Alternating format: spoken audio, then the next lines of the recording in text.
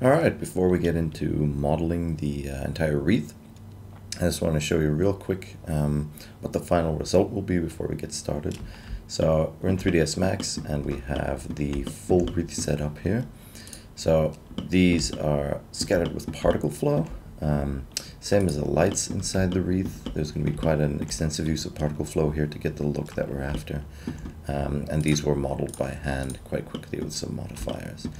So here's an end result of the render with some post-production on it. So this is just to give you an idea of what you can expect from this tutorial. I only go up to the render, the post-production side of things. You'll have to take care of yourself. But I think this is a good start anyway. So yeah, I hope you enjoy the tutorial and good luck. So for the first part of this tutorial, we're going to start by creating the wreath itself. First, it's going to be done in two steps. First off, we're going to create the single branch, and then after that, we're going to scatter the branch to create the final wreath look. So to start off with, let's start by building a cylinder. And I have my units set to centimeters here, so I'm doing this in kind of a real-world scale.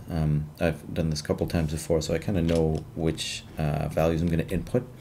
So the radius is about 0.15, so about 1.5 millimeters. The height is basically the length of your branch in this case, so about 8.5 centimeters. You could do a little more if you want, but I found this to work quite well. Then, because we're going to be scattering this final branch, we really need to keep an eye on our segments. The more segments we have in the branch itself, of course, if we're going to scatter it like, I don't know, 1,000 times or maybe even more, then it's going to go up pretty quickly and 3ds Max is going to be pretty slow. So we'll delete some of these height segments, maybe have like 2 or 3, just to get a little variation in the branch. And especially the sides, we can bring down to 6, or even 4 if you're making a really big wreath, depending on how many branches you're going to need for your final product. Then we're just going to taper it a little bit, bring down the amount, so it just tapers up towards the top, maybe a little bit more. Don't make this too sharp yet, because we're going to taper it later again once we have the needles attached. And then the last one you could do is bend it a little bit just to give it a little bit of variation.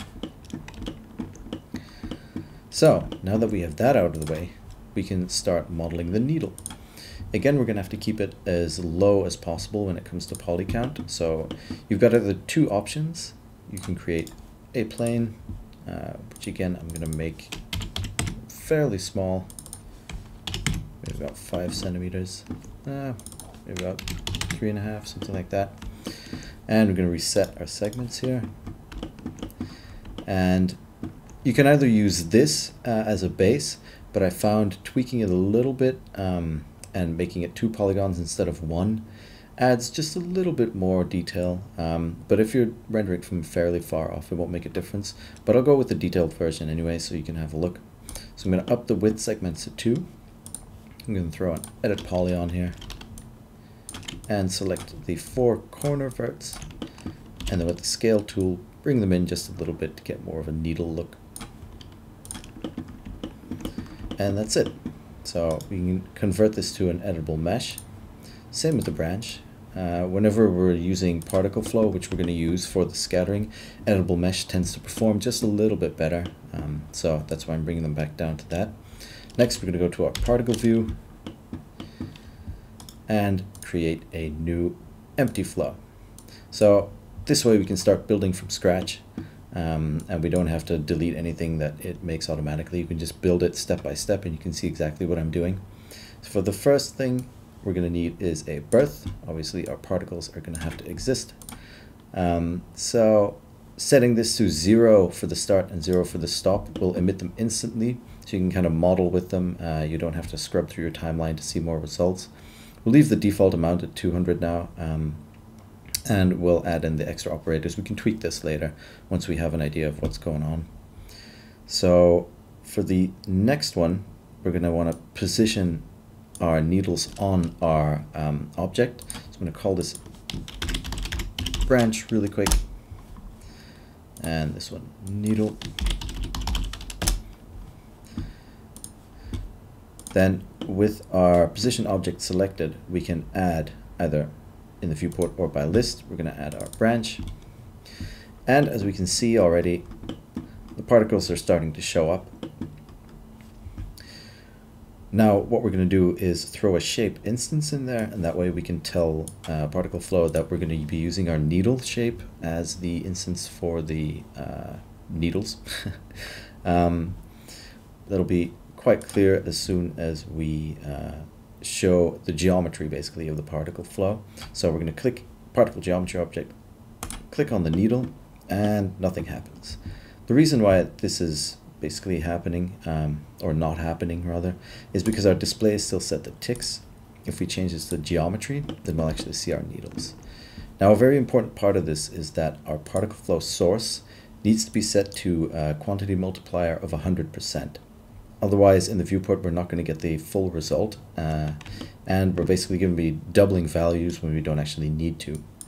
So, put this up to 100%, and we can see the needles are being scattered. Now, most needles don't really start in the middle. We'd have to add more polygons if we want to do it this way. So what we're going to do is select our needle object, go to Effect Pivot Only, and that way, when we move the pivot, we can actually see it update. That's why I built the particle system first, so you get a visual representation of what's going on. Also, we might want to angle them a little bit. Let's angle them up, and that way we get some nice scattering going on.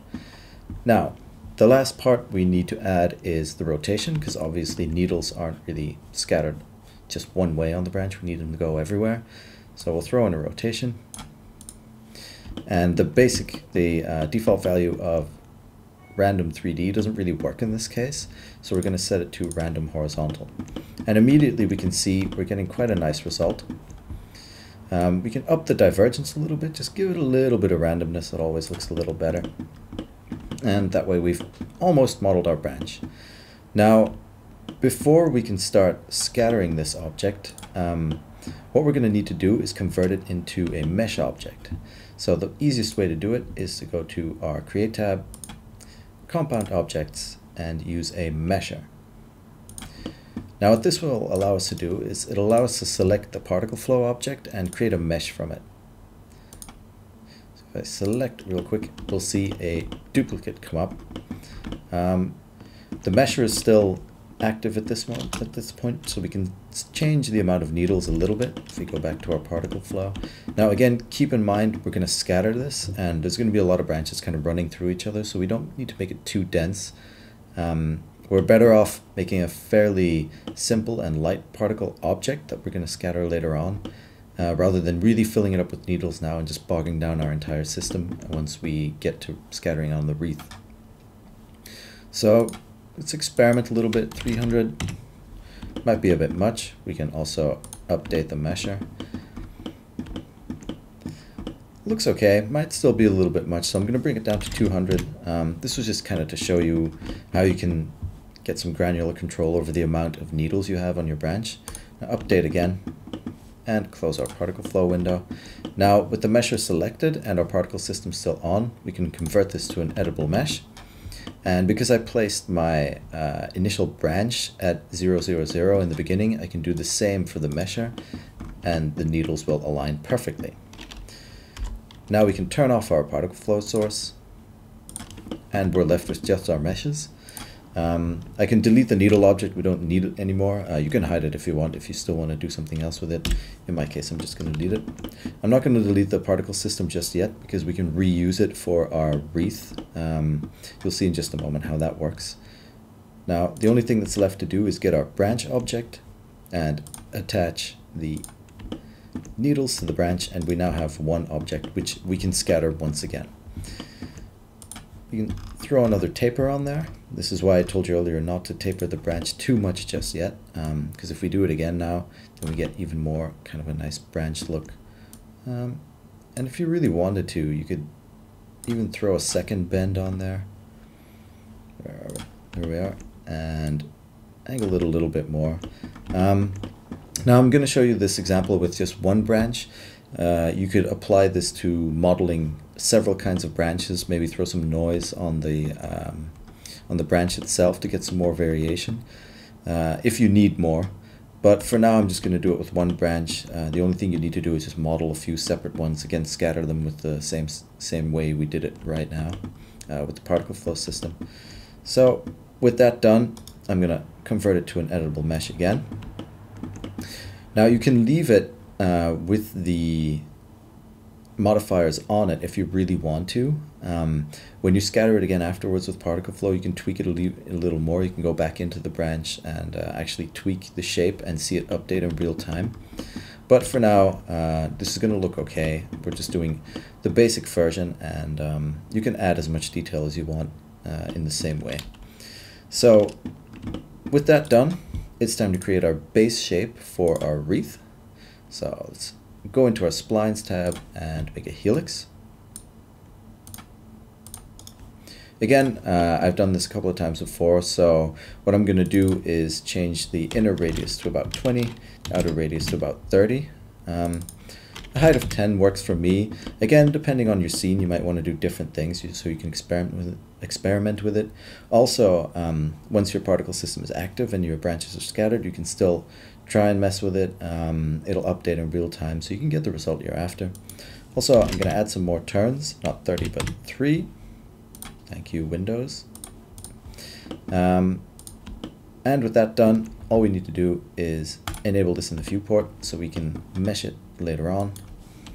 Make a thickness of maybe 0.2, 0.15. Again, depending on your scene and the size of everything you're modeling, you're going to want to do things differently. But this is just to show it. Now, the reason why I haven't deleted this particle system yet is basically we can reuse it to do the same thing, but with our branch. If you turn it on now, it'll say there's a bunch of stuff missing, and it's also trying to scatter things on the needles of the branch as well, because we added it into one object. So we just need to change a few things. First one is the position object. We're going to remove the branch and add the helix, but when I click by list, you'll see that it hasn't shown up yet. That's because this is still a spline to 3ds Max. So as long as enable in viewport is enabled, we see the mesh, but it doesn't actually exist yet. So what we're going to do is throw an edit mesh on here to actually make it a mesh. And if we click by list now, we'll actually see the helix show up. So I'm going to call this Wreath for now. And again, our shape instance has disappeared in my case because I deleted the needles.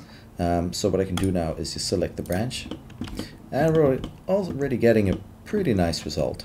Now, what we need to do in this rotation to make it really shine is set it to random 3D, and we're already getting a really cool result as well. Something you can do in the shape instance too, which you can do for the needles as well, but I found it didn't make that much of a difference. I think making the branches different sizes works better, is mess with the scale. So let's put the scale 85 and give it a variation of 15. It looks okay. I think we can go even further. Let's make it 75% and a variation of 25. The variation tends to go in two ways, I've found. So if you set this scale to 75 and you add a variation of 25, it'll actually go up to 100% total scale in some cases, which is what we want.